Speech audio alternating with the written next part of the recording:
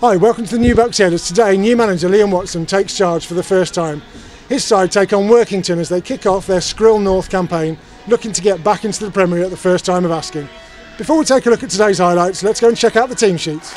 Well, the two teams are making their way out here. I think it's going to take some getting used to looking at these new Telford players, especially after what everybody had to endure last season.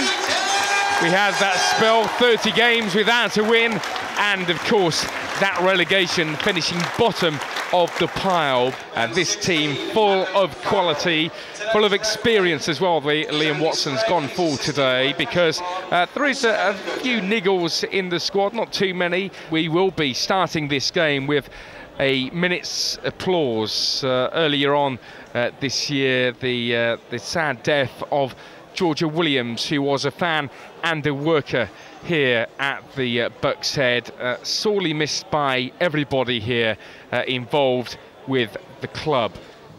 As a mark of respect, can I ask you all to please stand for a minute's applause on the referee's whistle for one of our own, Georgia Williams.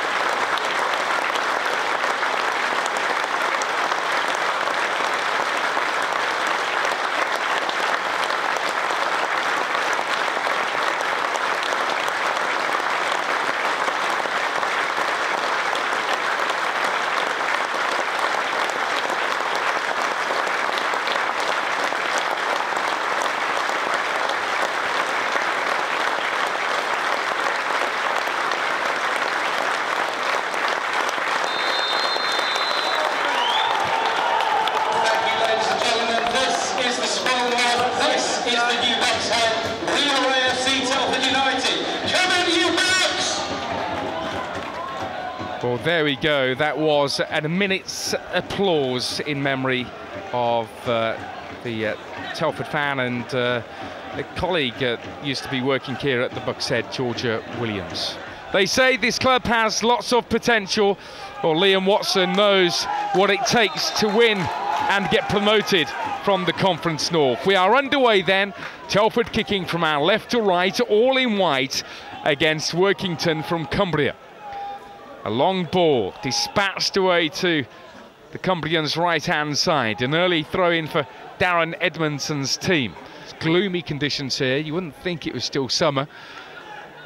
Feels very autumnal, in fact, today. But Steve Humble still has his shorts on.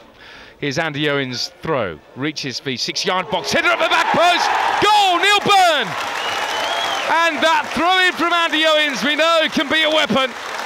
It was Simon Grant who had his glancing header at the near post, and Neil Byrne behind him, and he scores Telford's first goal. It was a rarity last season. I think we're going to see plenty of goals this season. Telford 1, Workington 0. The dream start. Free kick for Workington. Away to our left. It's a slotted ball in, and it's a good save from Ryan Young. The ball evading everybody, but Young diving low to his right-hand side. It nearly snuck in, but Young did well. And a round of applause here, which we'll tell you about in a second. Simon Grant's delivery, lofted high, and the ball just getting held up by the blustery conditions that Telford are kicking towards. And after 17 minutes, the hashtag on the scoreboard on the far side, United for Georgia 17. And well, that is in memory of Georgia Williams, and it was started by the North Terrace, the Hutchison stand away to our left, in memory of Georgia Williams. A round of applause. Wes Baines to take it. Had a successful time at Chester, and a decent delivery as well. The keeper comes in a header from Grand. He's a threat, isn't he, Simon Grand, on these set pieces. Free kick, diagonal ball. And it was a splendid free kick at that. Clancy, an in-swinging corner here. Again, another good delivery, headed goalwards. Lever that time, saved by Mitchell, the low knee from Newcastle United. And we're starting to see some really good deliveries coming in. There hasn't really been any concerted period of pressure from Telford during this first half. Well, there we go at half-time, and well, we said it's a new chapter, and they got off to the best of starts, Telford. A goal after 6 minutes through Neil Byrne from a set piece. If Telford can up their game in this second half, Workington should be there for the taking.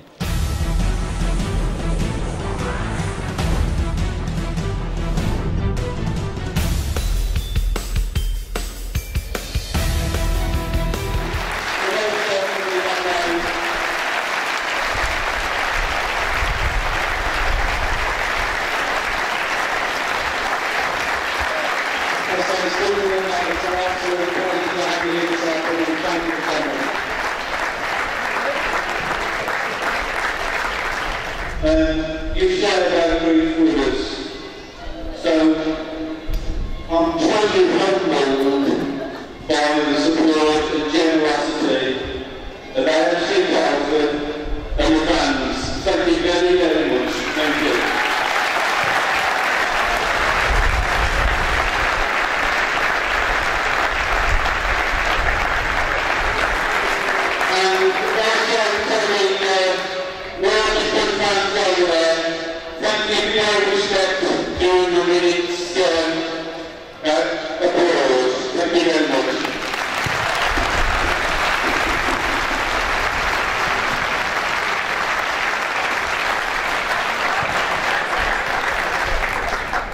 Players in this Telford side who have got great reputations, you know, they've been there, seen it, done it. I mentioned Tony Gray, who scored goals wherever he's been, Sean Clancy, you know, a number of players in here who've won the Conference North in the past, both with Southport and also with Chester, of course. The two, well, Wes Baines today and Matty McGinn, when he comes back, were both fullbacks with Chester when they ran away with this division last season. So that, you know, there's quality throughout the squad.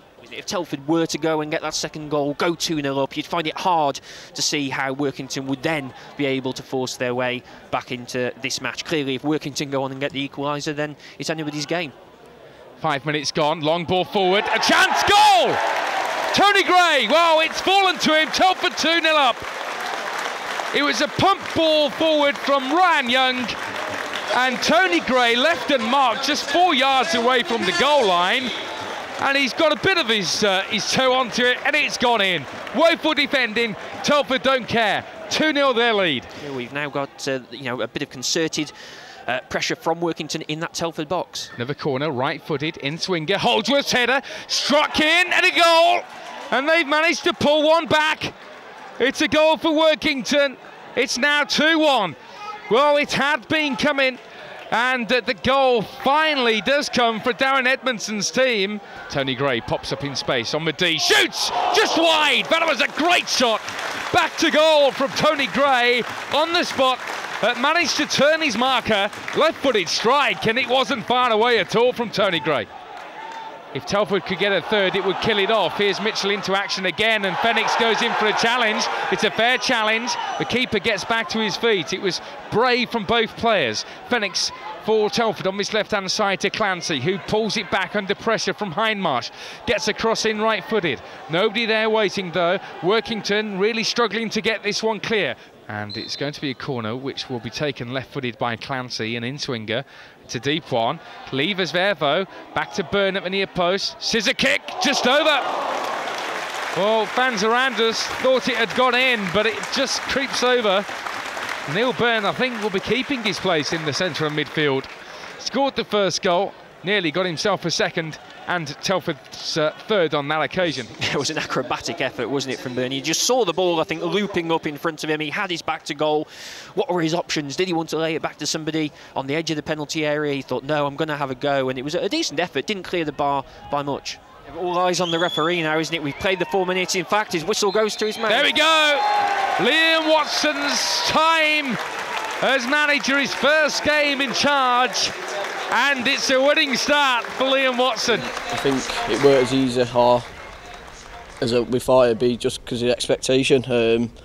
Thought we didn't get into our normal game. It was a bit scrappy, and from a personal point of view, man of the match, but I weren't happy with my performance. Didn't get into my normal game. I don't think a few of the lads did, but end of the day, it's a win and it's up there. You know what I mean? We're up there at the top of the table, well, near the top, should I say. It seemed like a tough physical game as well. Yeah, it was a tough physical game. Like I said, we didn't really get it down until the last probably 15 minutes when it was in their area. But apart from that, it was physical. It was scrappy at times.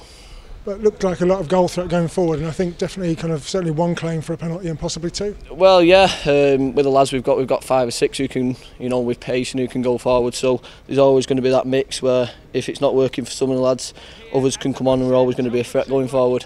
So as long as we keep the ball in their half, then we're always going to be a threat.